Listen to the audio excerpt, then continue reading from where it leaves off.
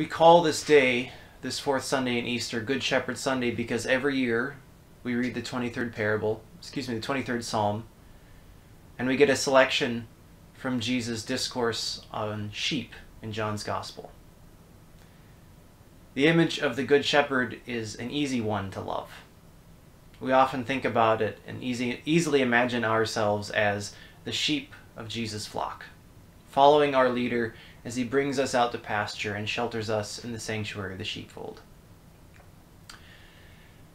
But whenever this Sunday rolls around, I can't help but remember a news article I read several years ago. The story was about some shepherds in Turkey, several families who watched their sheep together. Each family had about 20 sheep, and there were something like 20 families. One day, they left the flocks to graze as they sat down for breakfast. And as they watched, somehow it began that a sheep, probably, wandered over the edge of a cliff, falling to its death. Well, because we're talking about sheep, the rest of the sheep followed. 1,500 sheep leapt from the edge of the cliff, falling to their deaths. Well, the first sheep all died. After about the first 500, the rest survived because their fall was cushioned by the ones who didn't. It's kind of a funny story, but it's also tragic. And not just because of the financial loss suffered by the shepherds. Because sheep, you see, aren't exceptionally bright. In order for the flock to survive, they need a good leader, a good shepherd. It's sadly all too easy for them to end up following one another to their doom. It's really not that flattering to be compared to sheep in this story.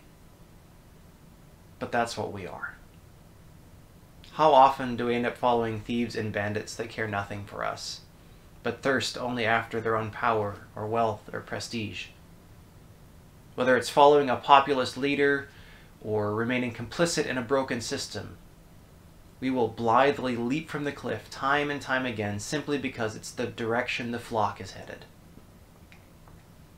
That sheep mentality is why we continue to use up resources at an unsustainable rate, even as we choke on the waste they create. It's why we can't seem to escape the tug of institutional racism, why we haven't yet solved hunger or poverty or war. Try as we might, we continue to find ourselves following things that just keep killing us. When Jesus says that he comes that we may have life and have it abundantly, that's not just good news. That's life-saving news. It's the kind of news that can compel someone to sell their property and give away the proceeds, the way people did in Acts. He has come to help us escape the self-destruction upon which we are bent, to turn us back from the cliff, to return to the green pastures where we may graze, and to lead us safely into the fold where we can find peace. The church in the second chapter of Acts experienced this abundant life, and it was so amazing that day by day their numbers grew, swelling with people who saw God's vision for reality and recognized it for what it was, who heard the voice of the shepherd and followed. But the church in Acts 2 wasn't perfect.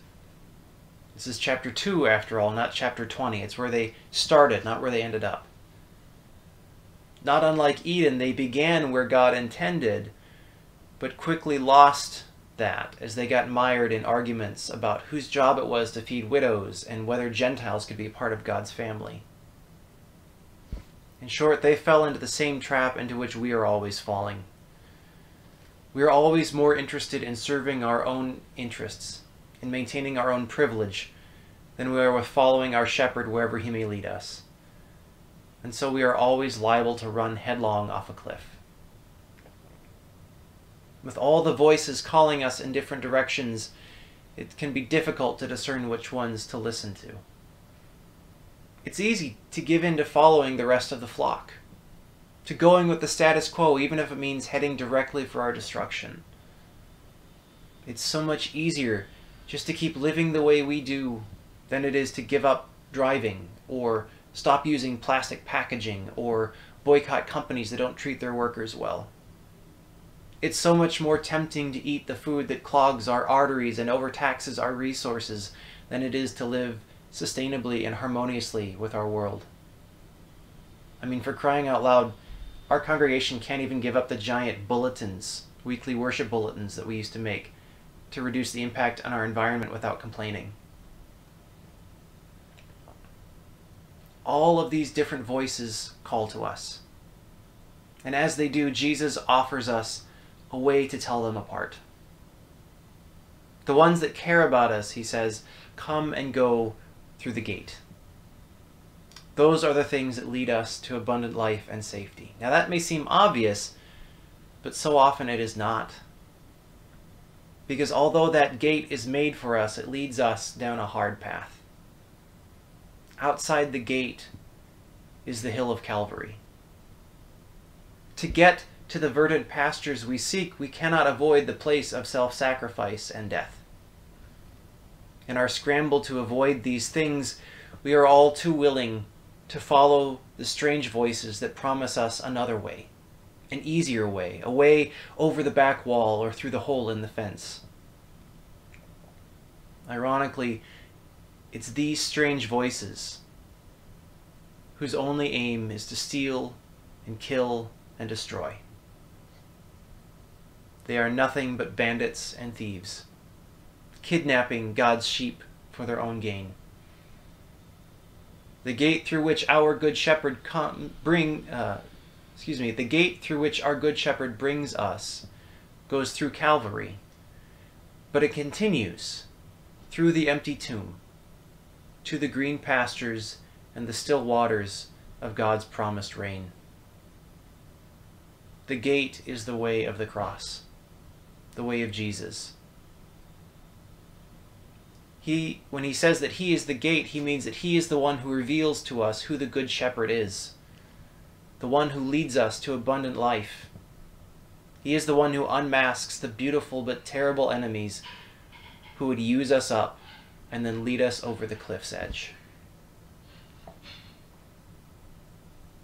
Leading up to this shepherd speech that Jesus makes is the story of the man who was born blind. We read that during Lent. The story begins when Jesus heals his blindness. And it's after that that it gets interesting. Because now with his sight restored, the man slowly begins to see more and more that Jesus is the one who offers him real hope. He ends up being at odds with his neighbors. He ends up separated from his parents. He even ends up excommunicated from his synagogue. But still, this man finds family and community and security with Jesus. He was, as Jesus says in chapter 3 of John's Gospel, reborn of the Spirit. He becomes a child of God, born not of blood, or the will of the flesh, or the will of a man, but of God. Although his parents and his community and his leaders abandoned him, he still found abundant life in God's family, a family that he will never lose. In that story, Jesus was the gate, revealing who in the man's life cared for him and who cared only about themselves.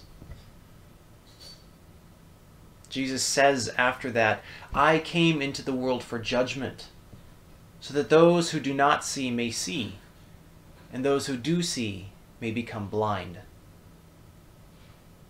That judgment is the promise of the gospel, the promise of Easter, the promise of our Good Shepherd, that he has come to pass judgment on this broken world of ours. Those who cannot see any hope in our situation, no possibility of good pasture, will see where the shepherd is leading us and will take heart. And those who do see, who look for the gaps in the fence through which we might slip to get there another way, will be made blind, utterly dependent on the same shepherd for guidance.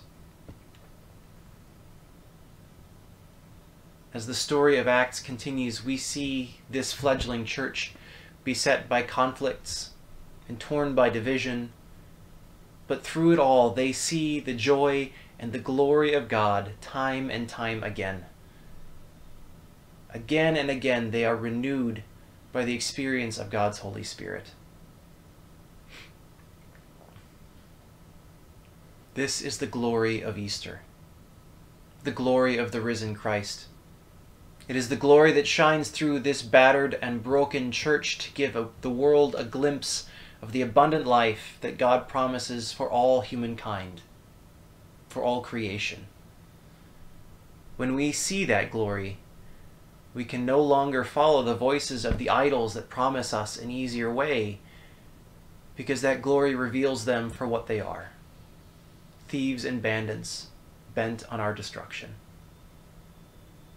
In the glory of God, we hear our true Master's voice, and we follow where he would lead us, to abundant life. Easter is our promise that although the path that leads from the gate is hard, it is ultimately the way of our salvation. When we follow our own ways, when we listen to voices other than Jesus, we will always end up like that flock of sheep that jumped over the edge of that Turkish cliff. Destruction awaits us. But hey, at least we'll enjoy the trip, right? Instead of blindly following the flock, we have a good shepherd who will bring us to pasture, who leads us home again to safety. We have seen his glory, the glory as of a father's only son, full of grace and truth. Just as on that first Easter morning when he encountered Mary in the garden, he continues to call us by name, and we know and hear his voice.